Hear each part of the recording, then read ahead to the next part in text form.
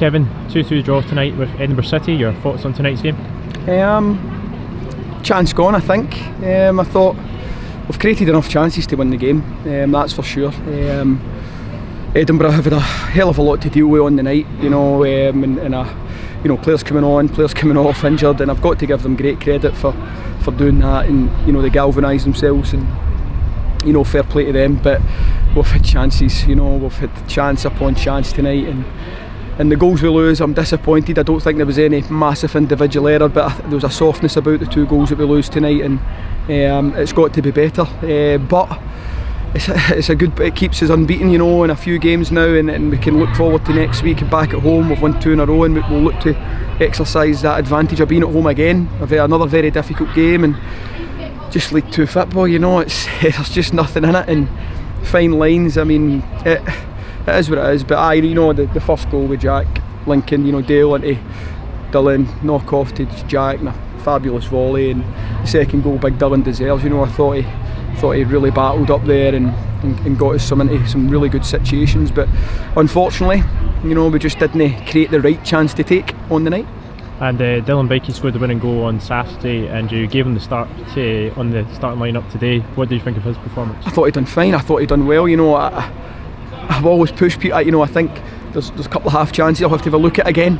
Can he score it? Can he be that wee bit more clinical? But I'm not going to sit here and say he's the reason why we didn't win. There was 12 players that took part tonight. With chances all over in every department. Big Jojo at the end there with a header that very similar to the one he scored a couple of years ago actually.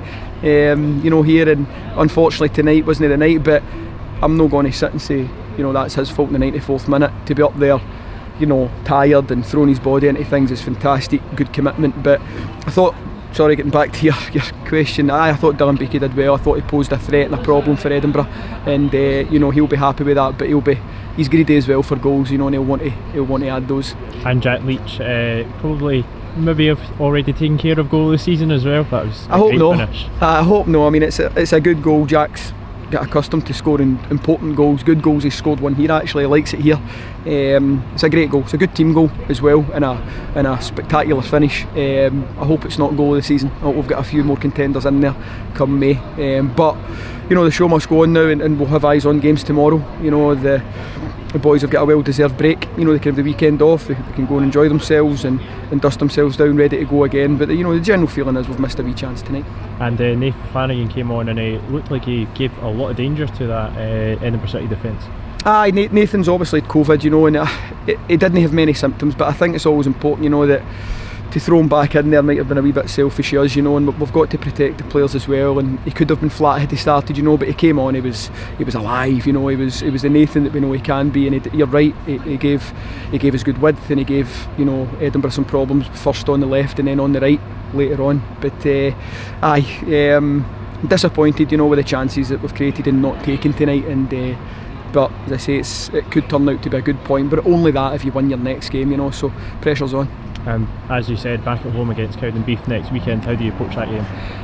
With confidence, we're disappointed tonight. Make no mistake about that. And every team, you're disappointed when you don't win games of football, but I think we can still win with a fair bit of confidence. We've, as I say, we'd won 3 in a row coming here. We've drew tonight. We've picked up another point on the road, and we've got to show a confidence. We've got to show a bravery and a courage to go out there in front of our own fans and put on a performance and get a positive result. So there's no reason why we should get into the game not confident.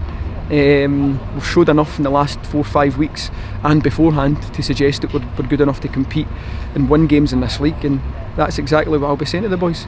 And we had a good travelling support here tonight. How good was that to have backing on the team? I can't put into words how important. I probably could try, and I'll be here all night, but it's they're just, when they're like that, the fans, it is an extra man. It does give you energy, it gives us energy, it gives the players energy.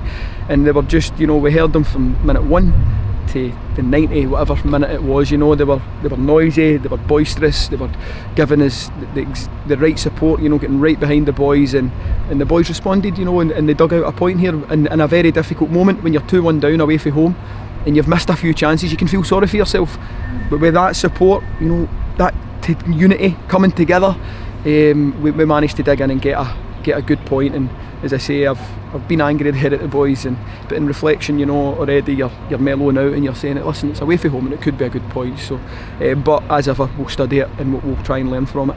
Thanks very much, Kevin. Thanks, Ben. Cheers.